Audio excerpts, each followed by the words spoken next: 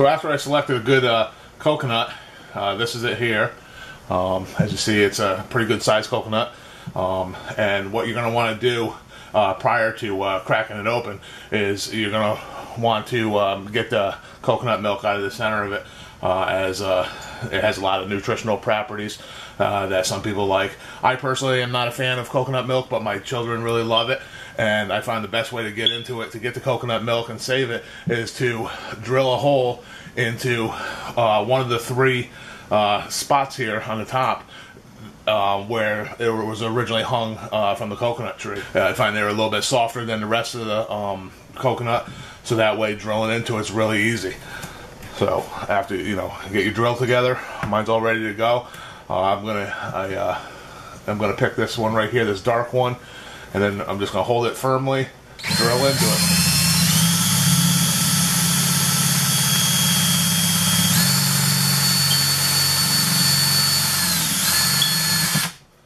You're going to probably want to filter your coconut milk, prior to drinking it, just because it does get a lot of, crumbs and stuff like that from going into it.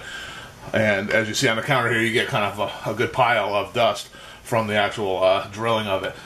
So then we got our cup here, and we're just going to dump the coconut milk into it. If you're doing other things, you can multitask, let that sit on there, and then, come back when you get the opportunity, and all of it should be in there.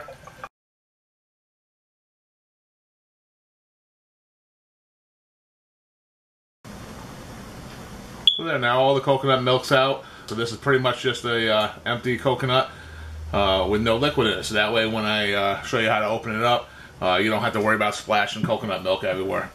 And as you see, we got a nice tumbler cup here full of coconut milk.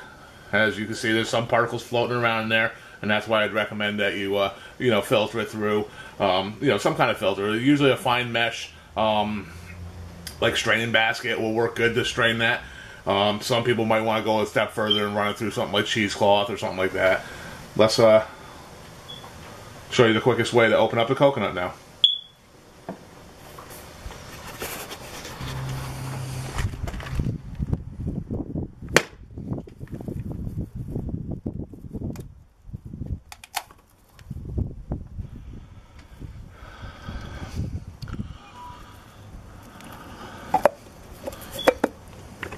Just wanted to show you quickly how to get the coconut meat out of here, as sometimes it can be really difficult.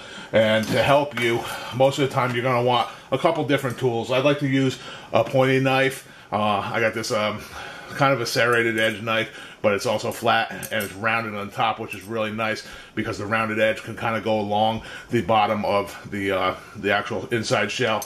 And plus sometimes a spoon helps to be able to get it out.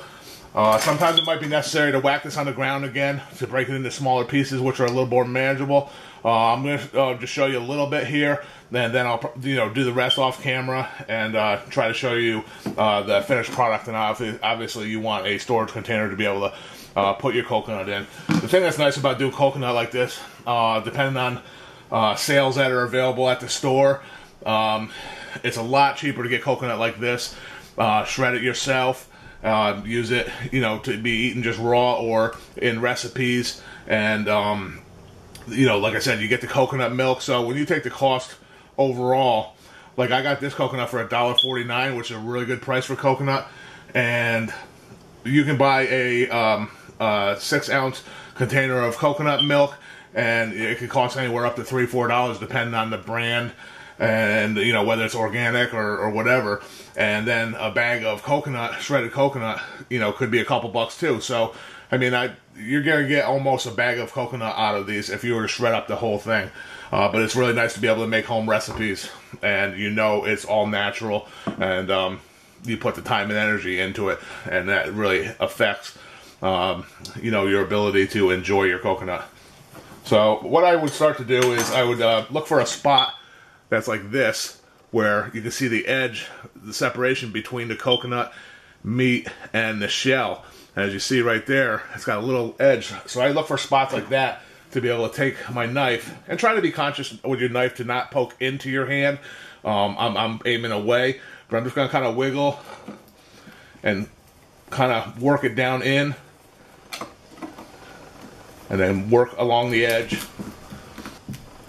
You see, once you start getting pieces out, it starts pulling away, and then as you work it over, more will start pulling away too, and then you'll get bigger chunks. And see, if you're going to shred this and put it through a processor or something to shred it, it's not going to matter how many small pieces you get. It's just nice if you get big chunks. Makes it easier. Sometimes you get a huge chunk that'll pop off. See, like that was a pretty good sized chunk. And once you expose that inner coconut, you got more working room. And again, I said I like to work away from your hand, so you're not, if you slip, you're not going to stab into your hand. It is very dangerous. You got to be careful.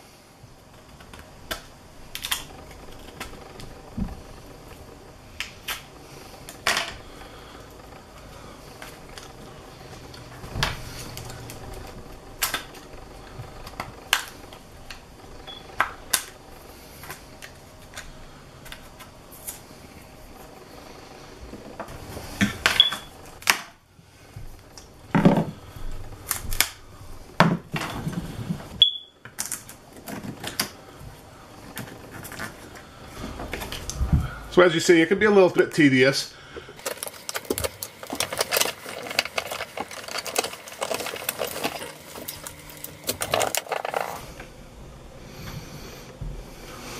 And there you have it. One coconut out of its shell, ready to be eaten like this, or mixed up, shredded, used in recipes. Goes great as an alternative to some of the sweet snacks out there, as it's already sweet. But if you add it to certain recipes like cookies, sometimes a little bit of milk chocolate and this go great together. One thing to keep in mind, you got to be real careful and chew it properly. Use small bites. Try not to take big bites of coconut because it has a tendency to be kind of thick as you swallow it, and the risk of choking goes up exponentially. So I found that, like, if you're eating it like this, all my family members really chew it up and emulsify it really good before swallowing. And it's nice to have a drink handy, like the coconut milk that you got out of it, or even another, cold glass of milk. Hope you enjoyed this video. Thanks for stopping by today. And if you have any interest in seeing other videos, put them in the comment section below, and we'll see what we can do about making a video for content that you're looking for. Thanks a lot. Have a great day, folks. Bye-bye.